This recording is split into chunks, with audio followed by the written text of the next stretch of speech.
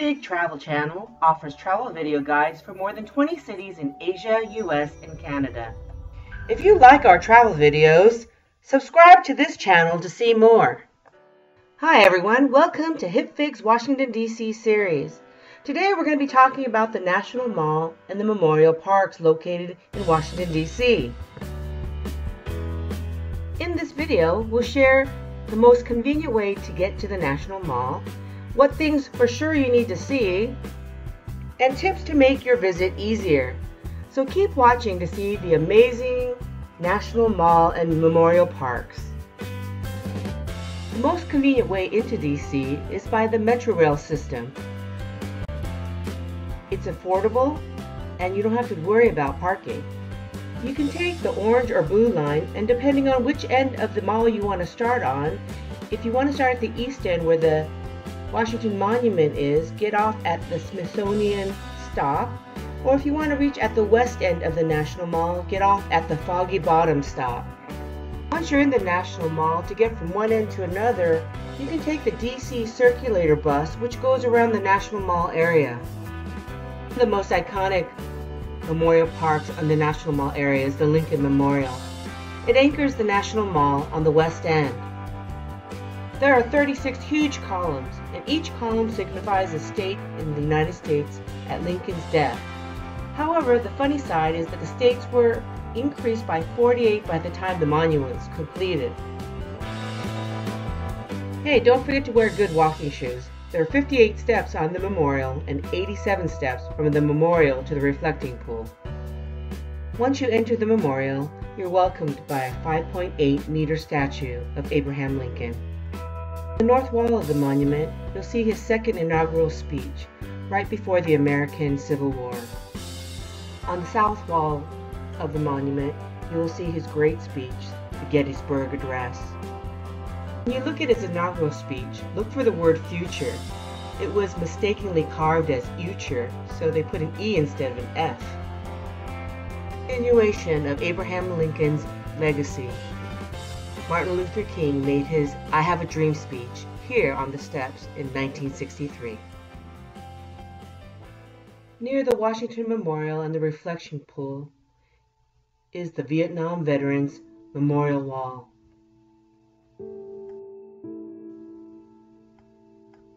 What's surprising is that there were no federal funds used to construct the wall. In fact, it was made by private contributions. The wall, as it's nicknamed, is about 500 feet of black granite.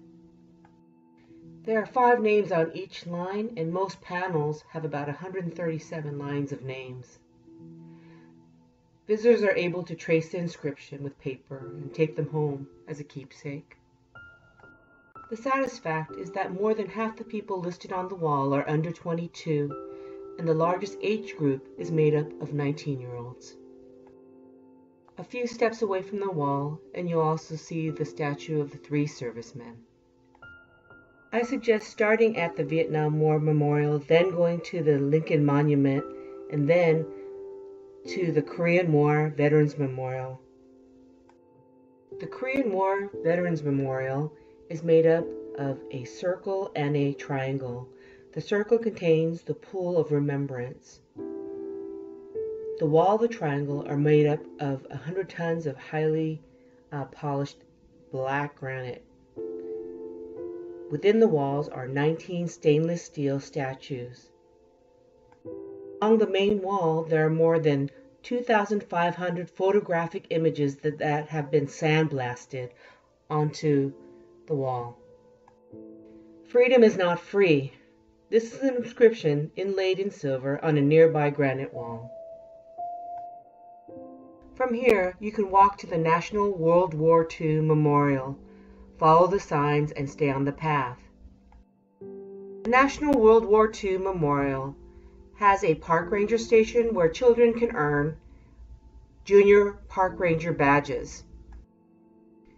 The Junior Ranger program allows children to learn about the memorial parks and also allows them a nice keepsake for their visit. The memorial is made up of granite, bronze, and water.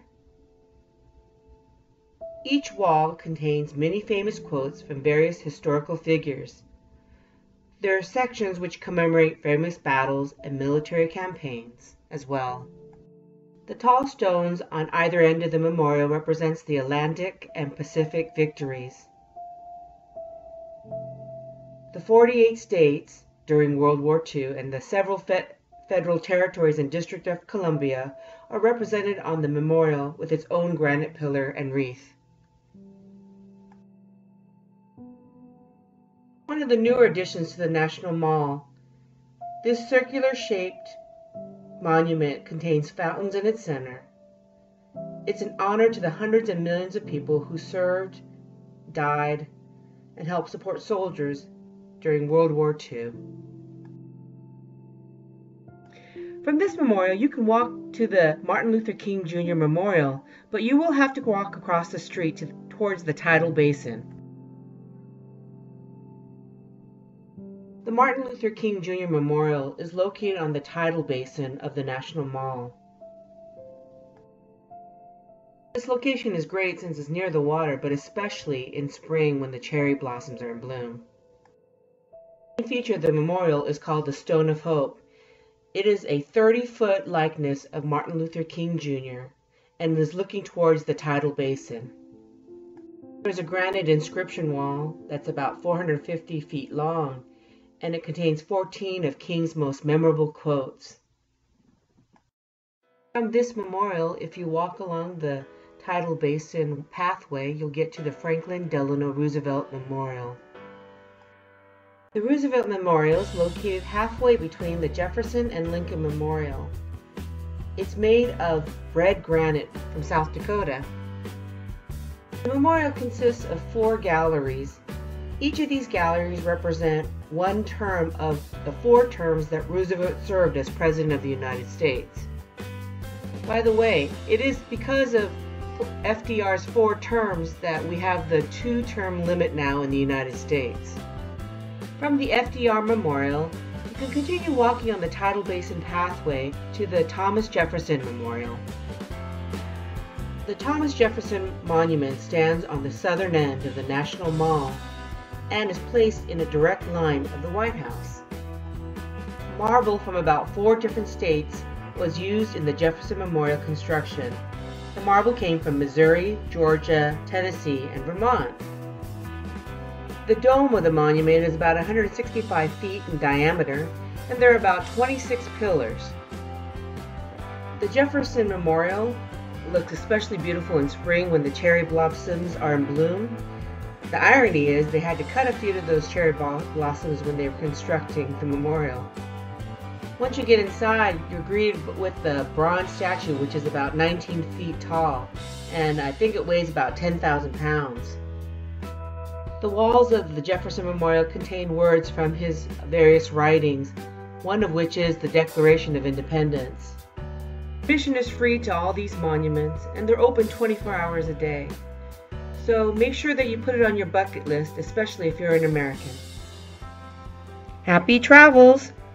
Go to hipfig.com for more information, or go to our Hipfig travel channel on YouTube, and be sure to subscribe for regular updates.